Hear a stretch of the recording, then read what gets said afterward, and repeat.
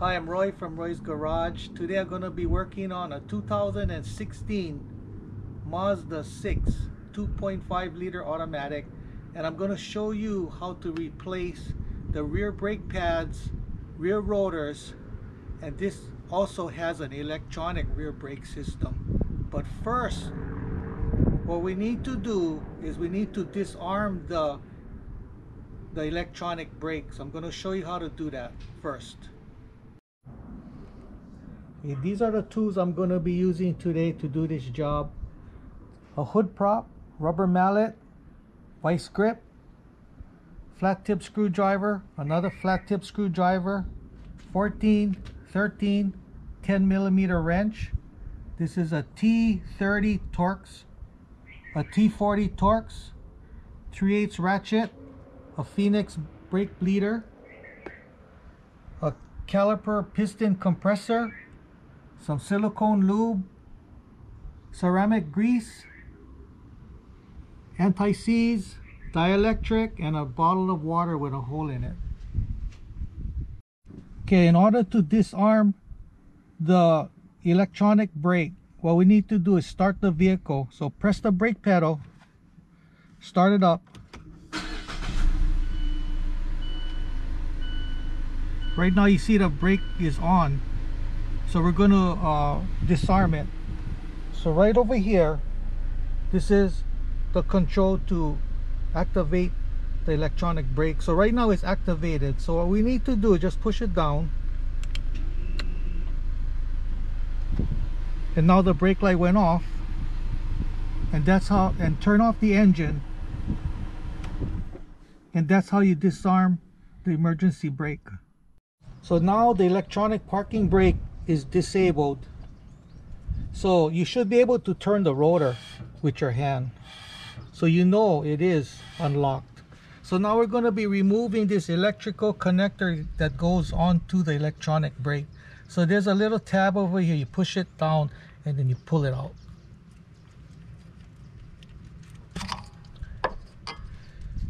Okay. I'm going to be removing this rubber plug for the bleeder screw.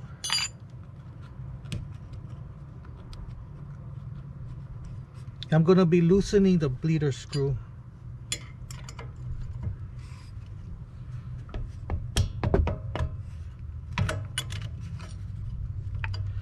Now I'm going to be removing the two caliper bolts.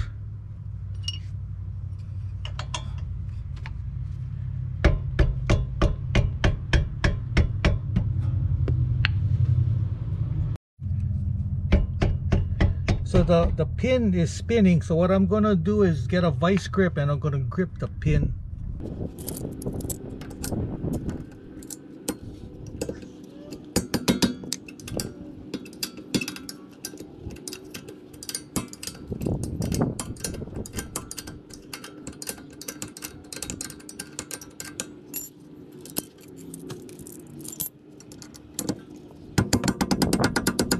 So this one, the inner pin is spinning also.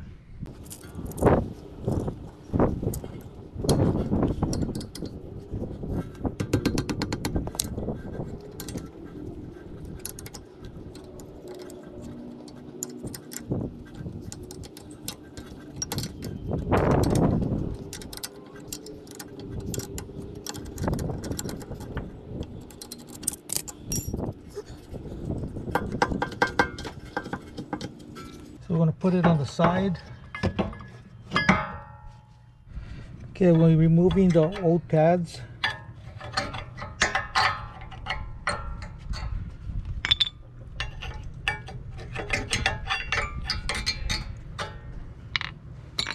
Okay, we're going to be removing the caliper mount using a 14 millimeter wrench.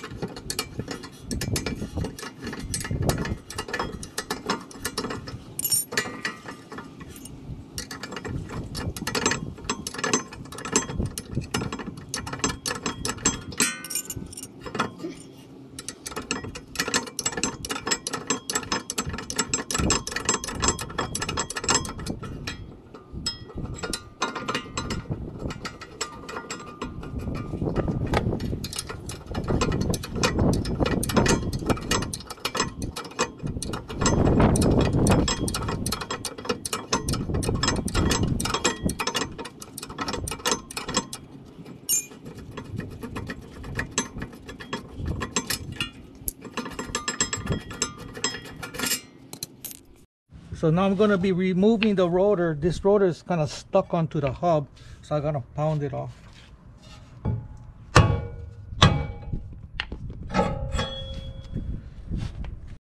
So I'm going to be removing the electronic brake from this caliper. There's 2 screws right over here. Remove that. That uses a Torx 30 bit.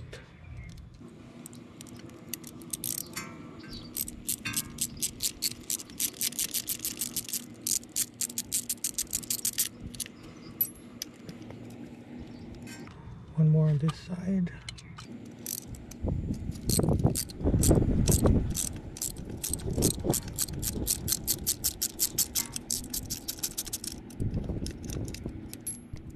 Okay, so I removed the two screws. So now I'm going to be removing this electronic brake. Just kind of like twist it and pull it up.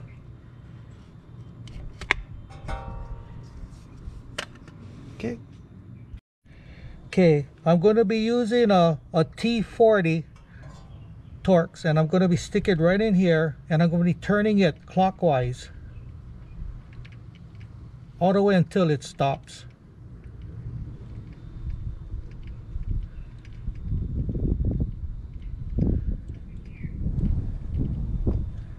And then just back it off a little, just a very little. Okay, now what we can do is I'm going to squeeze this caliper in. So now with my caliper compressor, I'm sticking in here, and then I'm going to be opening up the bleeder screw to let out all the dirty fluid out as I'm compressing the piston.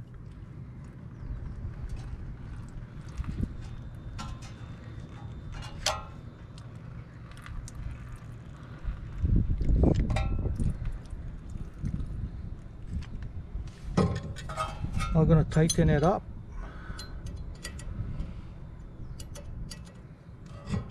Okay. So now I'm going to be installing the electronic brake. I'm going to be putting a little silicone right around this O-ring just to make it slide in easier. And the excess, just wipe it down.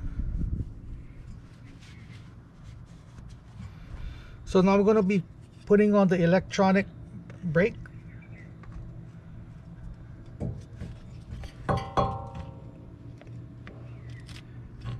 And bolt it down.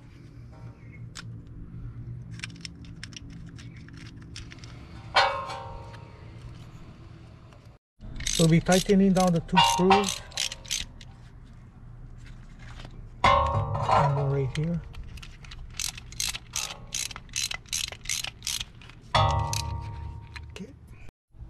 These are the parts I'm going to be using today to do this job. This is rear brake pads, rear rotors. These are all premium parts. Dot 3 brake fluid, and a can of brake cleaner.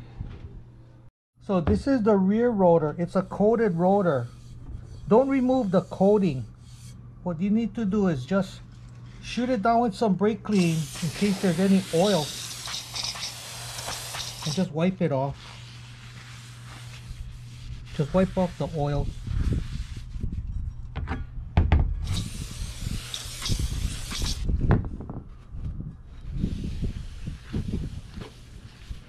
When you road test this vehicle, you're gonna hear a grinding sound. All of this coating eventually is gonna come off, and then the grinding sound will go away. Then you're good to go. Okay, so before I put the rotor on, I'm gonna brush some anti-seize around the hub. That way next time it doesn't get stuck.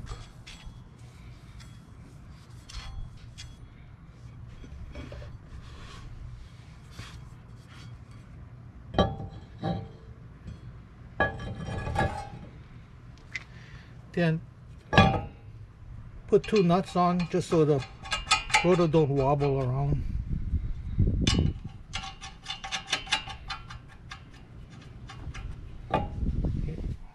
So we're going to be lubricating the caliper mount. If you notice, this pin is not stuck. It goes in and out really smooth. So on this, you don't have to take it apart and re-grease it. But what you need to do is where the pads go in, over here, you grease them. But if you notice, there's no metal shims on this mount. The metal shim is on the brake pad. So just lubricate the mount.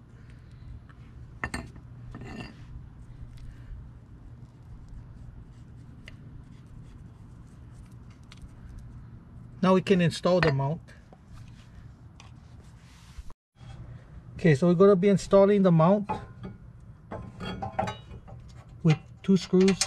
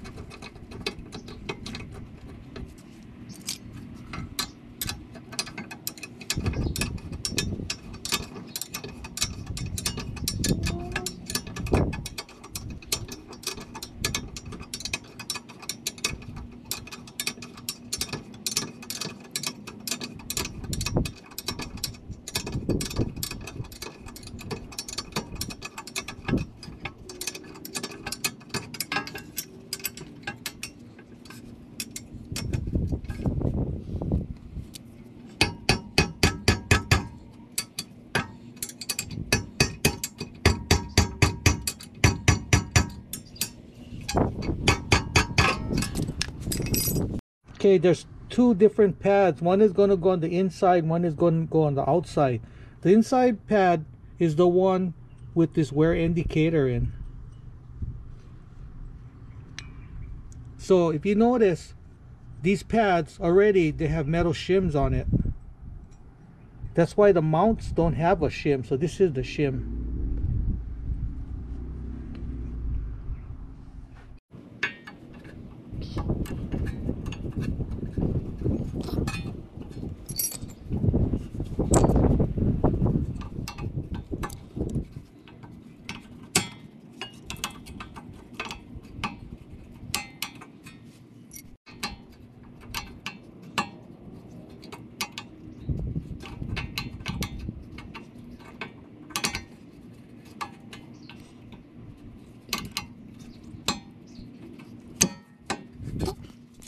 Okay, so I'm going to be putting on some ceramic grease on the back of the pad.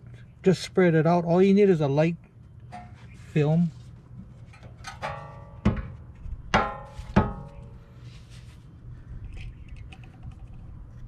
Put a little bit on the piston. Some on this caliper.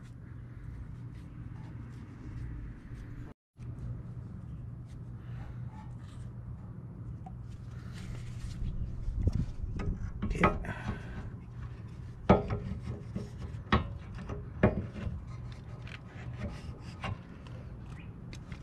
Now we're going to bolt it up with 2 bolts.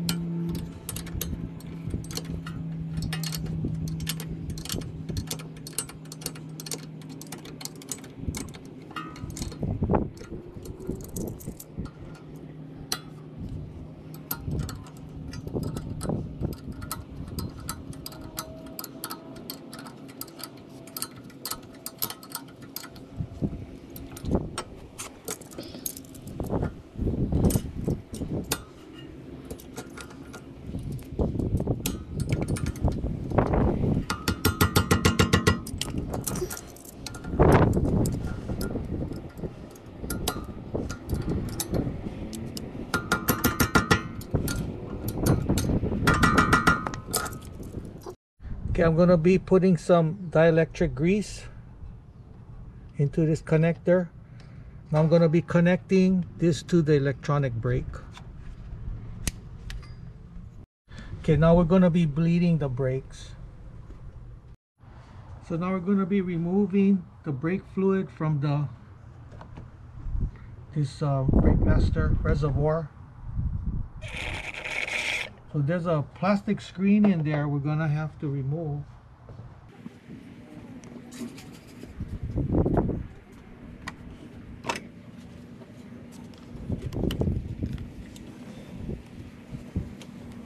And suck out as much as you can.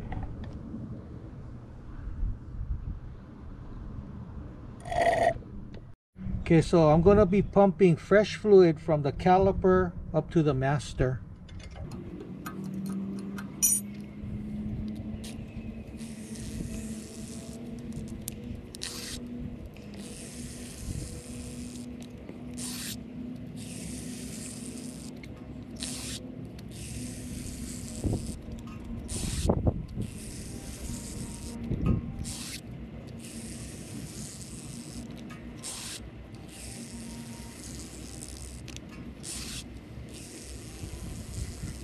Okay, so I'm going to lock it up.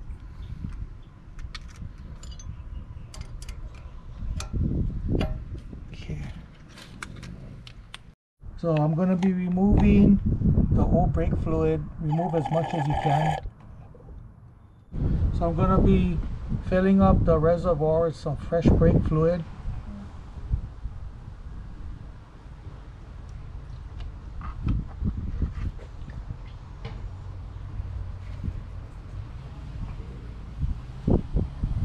We'll be putting on the screen. Don't forget to put the screen in.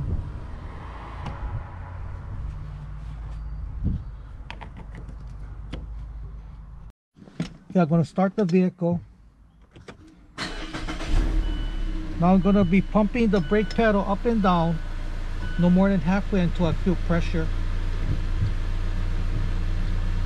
So now that feels good. So what I'm going to do now with my hood prop, I'm going to be pressurizing the brake system. So one side is going to go against the brake pedal, the other side is going to go against the seat.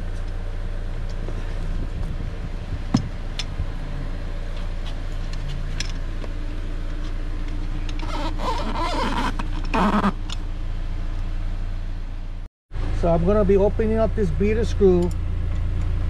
Let some fluid out, make sure there's no air in it.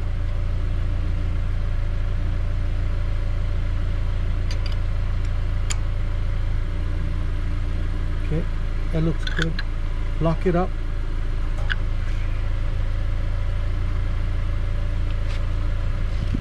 Shoot some water on top to neutralize the brake fluid. Blow it down with air.